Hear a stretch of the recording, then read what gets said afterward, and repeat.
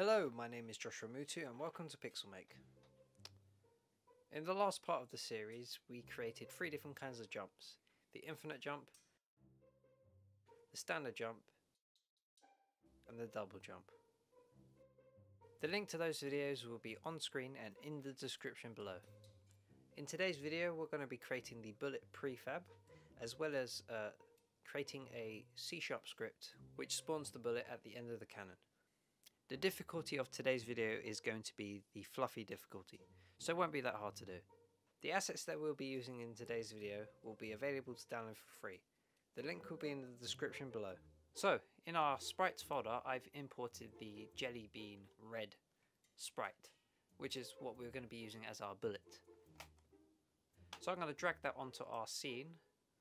At the moment it's too big, so I'm going to scale it down a bit. So if we go to the top left corner, I'm going to click the scale tool, and if I click the middle, you can shrink it down in both the X, Y and Z directions. So I'm going to make it roughly 0.2.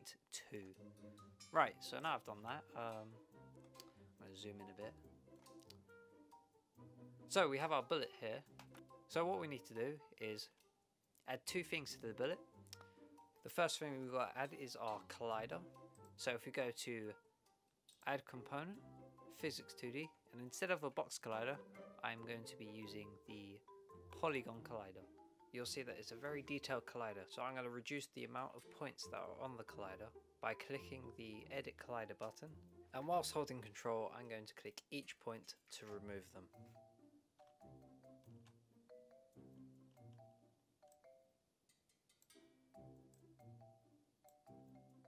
So if you move your mouse roughly over the point, you can click and move it around. So I'm going to position these so they're roughly going around the object. You could also create new points by clicking and dragging in between the points. And there we go. So I'm going to come out of the editor, and the next thing we've got to add to the bullet is a rigid body 2D. So we've got to add component, physics 2D, and rigid body 2D. The reason behind this is so that we can add physics to the bullet. So we've created our bullets. So now I'm going to turn that into a prefab. So if we go to our prefabs folder, and then I'm going to right click, go to create and prefab. I'm going to call this bullet, and all we do is click the bullet and drag it onto our bullet prefab. So now if we click our bullet prefab, you'll see that it's got our jelly bean sprite on it. It's also got the polygon collider, and it's also got our rigid body. So we've created our bullet prefab. Now we've got to create our bullet spawner. So I'm going to create a script, but before that I'm going to go to our tank and create an empty object,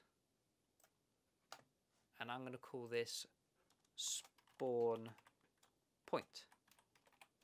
So the reason behind this is that we need a point to spawn the bullets on. So I'm going to move the spawn point roughly to the end of our cannon. And so we can see it, I'm going to add an icon onto it, just like we did for our ground check.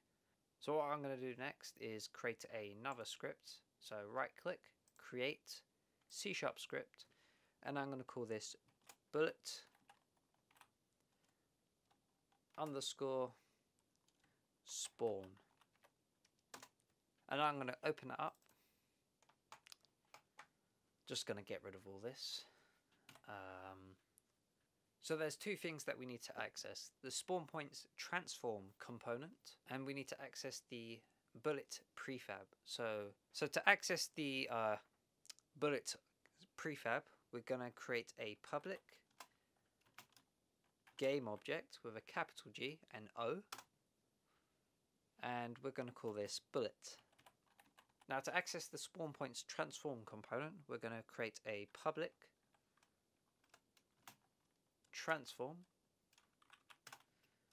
and I'm going to call this spawn point. So now the function we're going to be using is the fixed update. So void fixed update, open and close brackets, curly brackets, and enter. So in order to spawn the object, we need to create our input button. We're going to be using the same thing as our jump button. So bool, and I'm going to call this shoot, and that's going to equal input dot get button down, open brackets, quotations, and the button we're going to be using is fire with a capital F 1. So the default button that this is linked to is our left click. So now we've created our input. We're going to create an if statement for what happens when we press our shoot button. So if open brackets shoot, we're going to instantiate, which means clone an object, and then we do open brackets, and the object we're going to be instantiating is our bullet game object. So bullet,